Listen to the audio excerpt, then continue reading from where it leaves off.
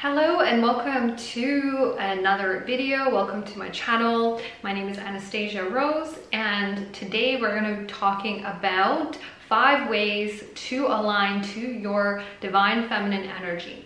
On this channel, I'm going to cover feminine energy. I'm going to cover polarity, ascension, spiritual awakening, divine union. I'm going to cover all of these topics. So if you are interested in all of this, please subscribe to the channel.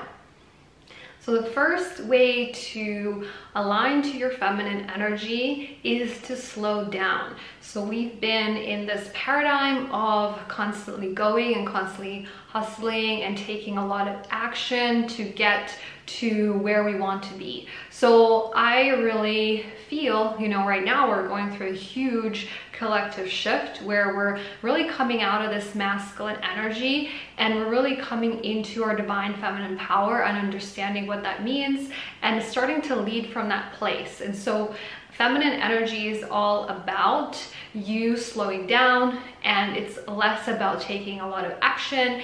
It's really about coming back into flow and surrender. So this is really where a lot of women are starting to coming into that place of less action and more flow, more surrender, less of the control and the mind. So this is really important in this shift that we're going through right now collectively. And really, to step into your feminine energy, you have to slow down. You have to be able to be okay with not doing a lot, not taking a lot of action. This is really key because this will allow you to come more into your feminine and lean more into that energy. And so slowing down is very essential. Sometimes on the journey, we can feel like we're being forced to slow down, like things really are slower, so that we can kind of get more familiar with how to be in our feminine, how to take less action, how to really be in the being energy rather than being in this place of action all the time and doing things. And oftentimes we're doing things to prove ourselves in the external world. We're doing things out of the place of fear and not really out of the place of our heart or really following our soul desires. We're really doing it from a place of fear. So we're really coming out of this old paradigm and really understanding how to be in our feminine energy. And the best way is to really start to slow down, start to go more inwards and do the internal work and inner work to really connect with your body and your heart and come more into the present moment, come into your body more. Number 2 is to heal your feminine wounds. And so a lot of us hold a lot of these feminine wounds that are really blocks to being in our feminine energy and really living and thriving from that place. And so a lot of these wounds, a lot of these feminine blocks is what we are needing to heal in order to shift our energy, in order to shift into our feminine power. So there's a lot of wounds that we hold as women. And so a lot of these wounds are things like unworthiness, rejection, abandonment. There's a lot of feminine wounds that we are holding onto in our sacral chakra and in our emotional body. And so this is really what we're here to release. And in order to heal our feminine, we have to go through the healing process of healing all these feminine wounds and blocks that ultimately are passed down through generations. And really this is the block to being in your feminine energy, of that beautiful receiving energy, that beautiful goddess flow, and really tapped into your heart. So this is very important for us women to heal on that deeper level, heal our emotional body, and this will allow you to unblock the feminine energy that's ultimately within you and that's ready to come out, and for you to truly embrace that and step into that. And number 3 is healing your inner masculine. So the inner masculine, or our masculine energy within us, is the container for our feminine. So we can't actually thrive from our feminine until we have actually healed also our masculine energy. So this means really working with the masculine wounds, really strengthening our foundation, our root chakra, And this is, you know, really working with strengthening your finances, the structure. A lot of these elements are to do with our own masculine energy. So we need to build up that container, build that foundation very solid, very strong, so that our feminine can thrive, because our feminine needs a strong inner masculine to be able to thrive. And so when we do this work, we're really doing work on both energies. It's just that our feminine energy is going first in this process, and then masculine energy follows. Well, the masculine energy is really following the feminine in the healing. And so the feminine leads, the masculine follows. So our inner masculine is really following that feminine healing and aligning back to our own inner masculine power. And then our feminine is also realigning as a result of that as well. So it's really the two energies are realigning as you're doing this internal work of healing your feminine energy, and then your masculine also is healing. And so the polarity work, I talk about this a lot, is so essential to align to your feminine power, because we need that strong inner masculine to thrive.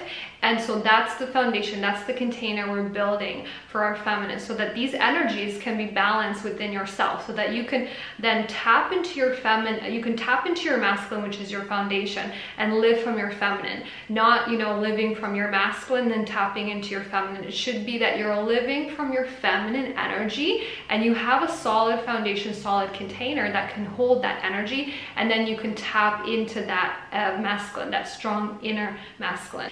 Number 4 is stop chasing, stop controlling, stop forcing. So really, this is really important for us to come out of the mind and back into the body and back into alignment with our feminine energy, which is the spiritual energy. And really, it's about, you know, leaning back and not doing so much of the chasing, the action, and the forcing. That's more the masculine energy. So as women, we need to learn how to step back, how to lean back, and how to relax into our feminine energy more by letting go of the control, by letting go of the mind, and really coming back more into the heart. And this is where we lead from, where the goddess leads from. And so in order to really be in your feminine, we have to learn how to let go of control. And control is the mind, is the fear. And so this is what all of us are doing more work on in order to really allow ourselves to lean into our feminine, which is so important, because we need to, as women, be safe in the feminine energy. And that means, you know, safe means we're not controlling, because the control also comes from not being safe, being in the state of not feeling secure. And so the ego is then wanting to control the situation, or, you know, control the circumstances, or control a relationship.